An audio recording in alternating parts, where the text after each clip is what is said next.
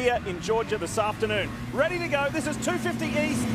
Just one heat per regional championship. Let's go here in Atlanta. Lawrence blasts out of the gates. The red bike, the Honda HRC machine on the inside. But he goes down. The championship leader is down. He's got to get up. He's stuck underneath the bike. His foot's stuck. He has got a lot of ground to make up. He's got to hustle. This is a heat race. Coming up the inside, RJ Hampshire is going to close the door down. He initiates the turn, and as he leans the bike over, just slips down. It's all muddy. You can see him. He tucks in right there. Nervous, probably scared. Didn't want to get hit by another rider. Man, his back is against the wall now to try to get to transfer position. So up front, Jace Owen aboard that Markov FXR. Club MX Yamaha's got off to a terrific start. So too is the 54 of Mitchell Oldenburg on that Smart Top Bullfrog Spars Moto Concepts Honda. He leads the way. Now we go back a little further and find bike 18, the Honda HRC, the factory rider, Jet Lawrence, who has very swiftly worked his way into a transfer position through that split lane, the first of two sand sections here on this Atlanta Motor Speedway track. Comes up a little bit short on that triple jump right there. Awesome shot of that split lane sand section. Cullen Park is on the 140, and Jet goes by him to now take over that 9th place, the 9th and final transfer position. So long as he stays aboard his 250 Honda, there will be no LCQ for Jet Lawrence, the championship leader. Up front, Mitchell Oldenburg, RJ Hampshire, that's first and second. Seeing there through one of two whoop sections, and last weekend's winner is in the lead, Hampshire. Positivity breeds positivity. What a pass by RJ Hampshire, just gets to the back of the bike, creating more forward bite from his rear tire, more grip, gets a better drive through the whoops over Mitchell Oldenburg and takes the lead, but the number 33, Austin Faulkner, boy, he's closing the gap as well. Well, big picture for Jet Lawrence, get this thing into the finish line, or the main event. Faulkner is all over him right here. Very interesting. I mean, Austin showing a lot of speed, comfortable, which is hard to do after not racing for 4 or 5 weeks. Battle for the lead in this East Coast heat, coming back to racing full-time, and Austin Faulkner goes from near the back of the pack to the lead, to the roar of the crowd, and takes the East Coast heat victory. Right at the line. Welcome back, Austin Faulkner, RJ Hampshire, Mitchell Oldenburg, Pierce Brown, and the championship leader comes in 5th from last. West Coast 250 heat, let's do it. Look at Joe Shimoda on the Monster Energy Kawasaki, blasts out of the gates for a clear hole shot. Where's Christian Craig? He's on the inside. He's about 3rd or 4th at the moment. Michael Mosman's in there. Yeah, those guys learned from the first heat race. They took it easy, braked a little bit easy, or braked a little bit sooner in anticipation of a wet first corner and slippery. That 33 main event laps. He's really had a lot of speed, working well on that Troy Lee Designs Red Bull gas machine. Look at. Here we go, change for the lead, the Red Bull gas, the Troy Lee Design machine out in front. Here comes the 28 of Christian Craig. Well, he's not far back. Here we go, here we go. Hunter Lawrence tags the back of Joe Shimoda, gets Shimoda off balance, and tucks up the inside. That was tough to do. Oh, race leader down, Michael Mosman. Off the gas, back on. I think that's right after the whoops.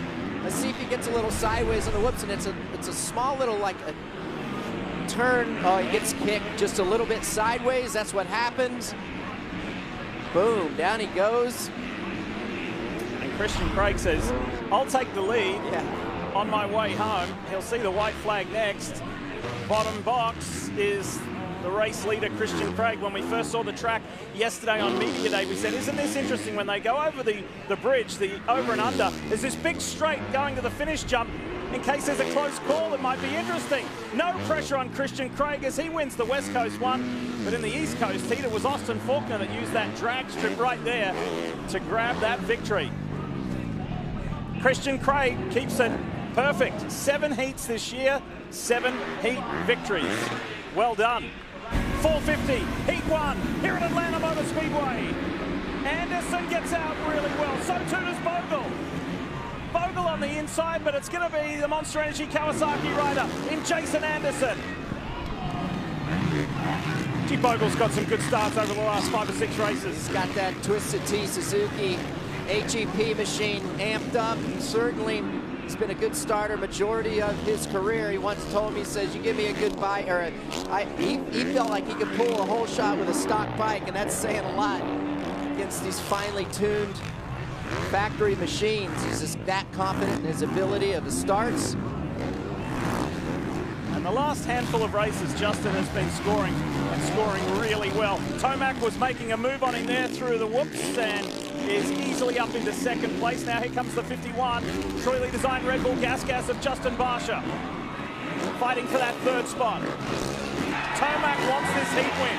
He has been just grinding away and chipping into that lead of Jason Anderson. Yeah, and now it's on. Watch how slippery it is coming to this corner right here. They're getting in there ever so slightly, using their balance, waiting that outside foot peg into that corner, trying to create as much grip. Here we go on the inside. The championship leader takes the lead to the roar of this crowd. Anderson's going to try to get back by him. Cut back up underneath the inside, makes the pass. Jason Anderson, aboard that Monster Energy Kawasaki, does not want to relinquish the lead and possibly a 5th heat victory for the season. Wow, that was a great counter-attack or counter-pass. He set Eli Tomac up perfectly, swung out wide, then went back. Oh! Massive tank slapper from Tomac. I love the fight that Jason Anderson still putting out there on the track with really how the last 5 races have gone. You know, Nobody wants to forget about it, but man, he is not quitting. Oh! And nor is Tomac. That may have put paid to his chances. He was gaining really quickly on Anderson and tried to do what Anderson did to him in that same section. Finishing the bridge, this stretch to the finish jump. Jason Anderson aboard the Works Kawasaki, victorious in a heat for the 5th time this year over Eli Tomac, and Justin Barsha will come home 3rd as well. The reigning series champion is back. Cooper Webb's in this one. Heat 2 of the 450s. Who gets the jump? Justin Brayton gets a flyer aboard the 10. Sexton on the inside of Marvin Muscan. Does he stay on? He does. But look at this. It is the 26 of Alex Martin aboard his muck-off FXR Club MX Yamaha. Brilliant start. Well, he's pretty light, and that's a lot of horsepower on that 450. Thank you, Lee. And Red Bull KTM informed me earlier that Webb is in good shape. Obviously, he's back racing, so there's a reason for that. But they said they did testing in Florida this week, had a couple of days on the track. They said they found some good stuff on the bike for comfort, for Cooper. And they said, yeah, maybe he's not 100% because he's had a lot of injuries. You see him pass Alex Martin there. But they said, you know, he's as close as he possibly can be. And we know these riders, they don't need to be 100%, right, Ricky? Even if it's just a couple of little clicks off there physically, they're able to dig deep on race day. And he won here last year, so. Battle for the lead. We spoke about Chase Sexton's speed, and look at this through the woods. Cooper Webb takes a look over at the Honda rider as he goes flashing by. How about the difference in whoop speed? I mean, Chase just goes blowing by the defending champion, Cooper Webb. So in a heat, is it better to be like this where you can work on things in a no-pressure situation? You got nearly 9 seconds advantage. You're on your way home. You're going to win this, or is it better being in a battle? Yeah, I think in this area he'll be able to dissect the track. He'll be able to dissect his bike as well. Heat winner, Chase Sexton on the Honda HRC factory bike. Great victory, and easily so. There was no immediate pressure from Cooper Webb, who just kind of got off and cruised home. Got off the gas, so to speak. He'll grab 2nd, Malcolm Stewart for 3rd, and Marvin Muscan comes across that finish jump in 4th. But well done, fastest qualifier and Heat 2 winner. We do have an update from the heat. We saw that terrible crash by Phil Nicoletti. He has broken his arm, will take no further part. 250 LCQ here at Atlanta Motor Speedway. Let's go for the top 4 to go through to the highly anticipated and really exciting East-West shootout. Derek Drake got a really good start on the 331, the Bar-X Suzuki, through the tunnel, ahead of the pack. Slippery there. Hardy Munoz is 2nd. Top 6 in this race, all riders from that East Coast division, so a little early flex right now for these guys. Well, and Daniel, I want to talk to you. I mean, think about that. there you go. Welton goes down, but think about Jordan Smith. I mean, he has 3 250 wins, main event wins, and he had at one stage in this race, there's just a time where he was probably going to pack this thing in and go to the house.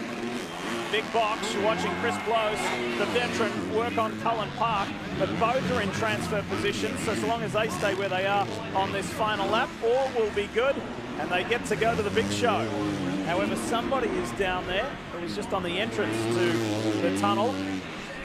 Well, and if you're Chris Blows, I mean, this guy's a seasoned veteran of racing, been racing a long time. He knows that there's nothing really to gain here by pushing the issue to get by Park.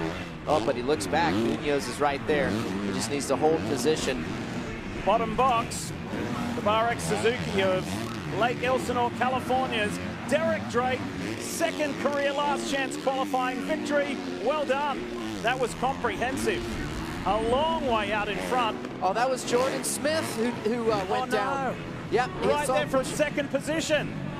Smith goes out, Cullen Park, Chris Blows, and Hardy Munoz will get the 4th and final transfer position. What a shame for Jordan Smith on that final lap. Ready to go, 450 last chance qualifier. This is it. Last shot at getting to the main here at Atlanta Motor Speedway.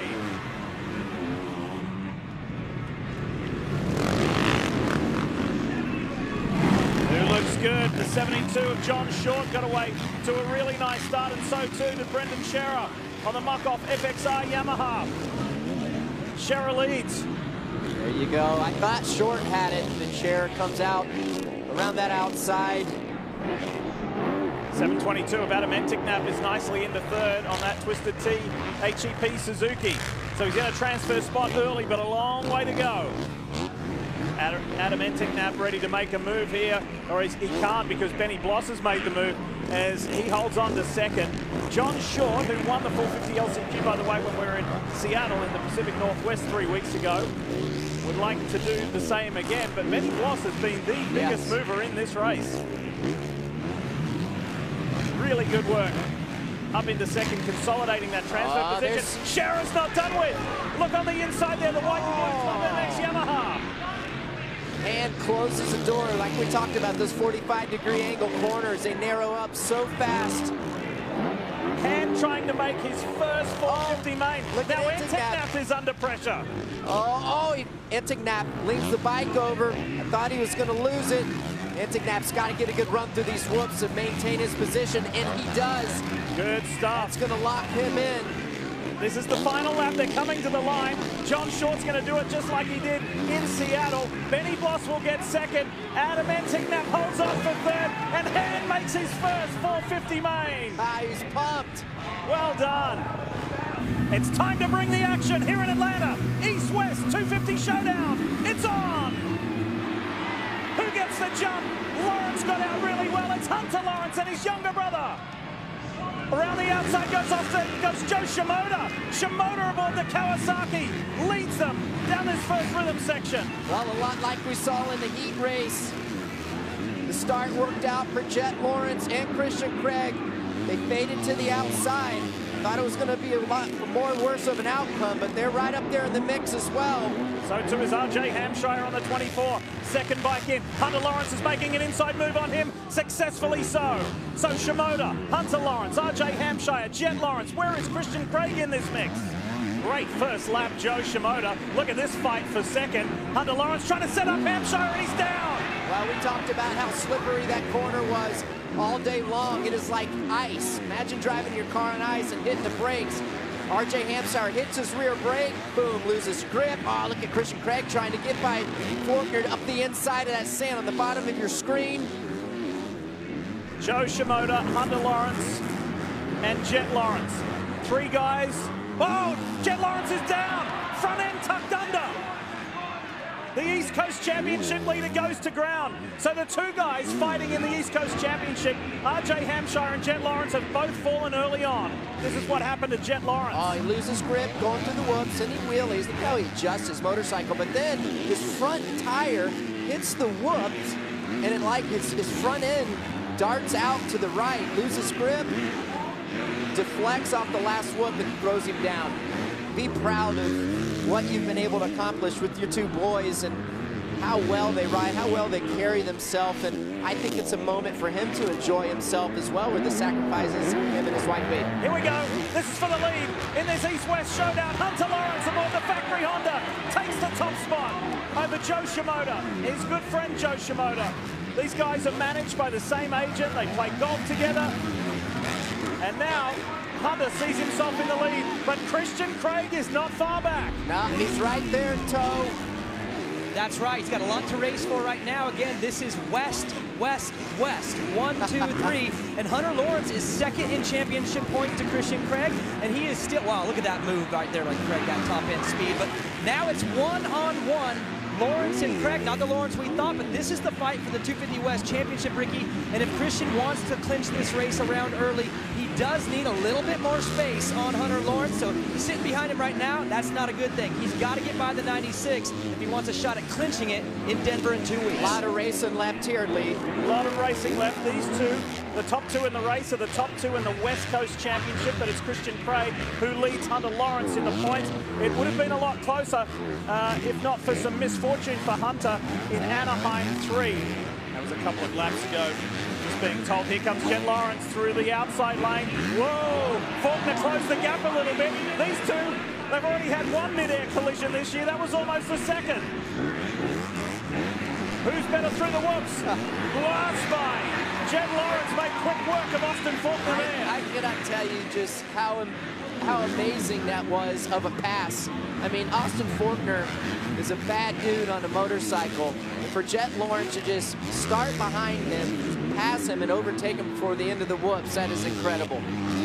Up front, his brother, his older brother, has more than 5 seconds on Christian Craig to get his first win in an East-West showdown. He's been on the podium before in an East-West showdown, never a win. Wheeling through the sand section is Jet Lawrence. Gotta be smart here, though, if you're Jet Lawrence. I know you want to be on that podium with your brother, but big picture, keep that in mind. Crowd cheering for this reason. Lawrence has come from 15th to 3rd. Well, I was going to say, keep an eye on him through the whoops there. He's taking up a lot of time. That's a great passing zone. And I believe that's where he was able to get by. Oh, look at Joe! Joe Shimoda tries the block. Oh! Pushes Jet Lawrence out. Look at they're playing up. Joe's going to get back the inside. These guys know each other and know each other well, but this is for the final step on the podium in an East-West showdown. That's over now. I was going to tell, keep it clean, Joe. These guys going for championships.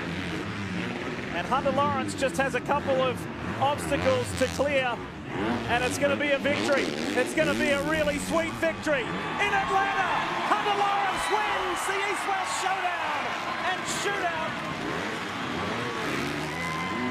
But the comeback ride was incredible by Jet Lawrence. He's going to stand on the podium with his brother, flanking Christian Craig. The Lawrence boys go 1-3. Christian Craig gets second, and there's some brotherly love. Only 4 races left in this Monster Energy AMA Supercross season. Ready to go here in Atlanta. Great start, Justin Barsha. Chase Sexton on the inside, Tomax there, so too Muscan. Who's got the inside run? Barsha and Sexton. The Gas rider leads the pack.